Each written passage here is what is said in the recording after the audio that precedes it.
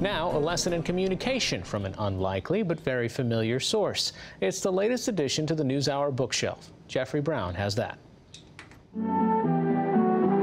One enormous turn in the life of Alan Alda, his 11-year run in the 1970s and 80s as star of MASH, one of the most beloved programs in television history.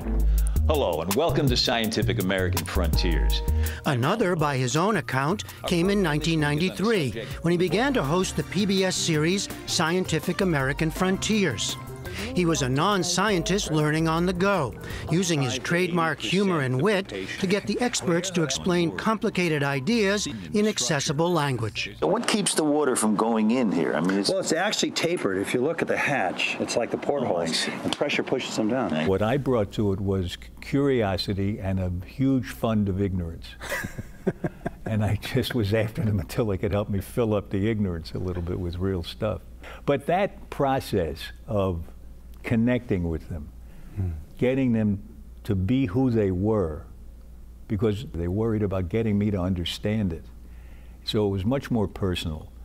And that's when I realized that you could build on that. You could help people do that all the time. Okay, now he's leaving. First, he worked to help scientists and science writers do it all the time, helping to found the Center for Communicating Science at Stony Brook University in New York. Now comes a book for the rest of us, with the colorful title, If I Understood You, Would I Have This Look on My Face? Alan Alda and I met recently at Listener Auditorium in Washington before he gave a talk about the problem and promise of communicating. What I think I found is that it's all based on a personal connection. That if I can sort of understand in some way, make some approximation of what you're thinking and feeling, it's easier for me to get inside your head with my message. If I don't know how you're receiving it, if I can't see how it's landing on you, then I'm just spraying it at you. I'm just trying to pour it into your head, but I'm not really connecting with you. Well, that connection, this is what I don't understand. That connection with another person feels so good. Why do we retreat from it? I don't understand that. We're living in a time where there's not only skepticism, but even outright hostility from a lot of people towards science. Is that just a communication problem? I think it's largely a communication problem because there has to be trust, and you get trust through, one way you get trust is through good communication. There are lives at stake. Take doctors. Yeah. When patients regard their doctors as being empathic, at least one study has shown that the patients are 19% more likely to follow the doctor's advice. Now, in that 19%, I imagine some lives are at stake. Yeah, so some of this is life and death, communication. Yeah. Yeah. Science needs to be understood by the public so they can support science. I don't tell the people I care about the most important thing that I can tell them, that I do care. For Alda, better communicating starts with better person-to-person relating, a concept he had to learn as a young actor. I knew you were supposed to relate in the beginning, and I would do the best I could to relate. I thought it meant leaning into the other person's face. So I was sort of stooped over most of the time. But little by little, I realized you could relate to somebody on the stage even if their back is turned to you. You pick up whatever clues you can. When you don't have clues to pick up, you can estimate what they're probably thinking by virtue of what's just been said, what you've said, or what you've just written them. You can picture what the reader is thinking with each sentence you put down.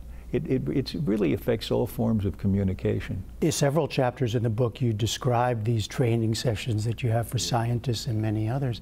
And you talk about improv classes, right? Yeah. Improv we think of as comedy. I know. Most improvisation that people are aware of is comedy improvisation, but that's not what we teach. We teach a much purer form of improvisation in the form of exercises.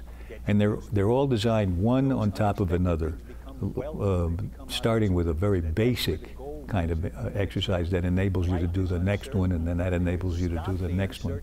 And they all put you in touch with the other person. You have to observe the other person really carefully to improvise. I have to know I have to know from your body language and your face what you're doing and what you're thinking. I'm reading your face right now. Yeah. It's really fun. Let's make it. What's going on? Yeah. Well, I mean, I hear you following me, and then I hear you thinking, I wonder what I'll ask next. Really, you could see that happening. Yeah. Yeah. Mostly when you look down at the paper. Yeah, right. That's a dead giveaway. Yeah, but I'm picking it up. You know, it's so funny. Once in a while, I'll be talking to somebody, and I'll think I'm connected to them, and I'll say, wait a second. In my head, I say this. Yeah. What color is his eyes? What color are his eyes? Yeah. What's the shape of his nose? And then you realize what you're not really paying attention. I realize if I think back, there's been a sort of a blob where your face should be. I hope I haven't dissolved to blobness. No, you're not blobby at all. No, thank you. No. That's good to know, and also good to see in his work with scientists and writers an attempt to bridge the worlds of science and the arts. About lungs. They didn't used to be kept apart so much. Science and art, or the arts and humanities, often were, in Greek times and later, were considered to be different aspects of the same inquiry, the same exploration of being alive in the universe. And I think they're long-lost lovers yearning to be reunited. They should be reunited. We're reuniting them with this work on communication because it's both an art and a science to figure out what's the best way to learn to communicate better. All right, Alan Alda's book is If I Understood You, Would I Have This Look on My Face? It's quite a title. Well, you have quite a face.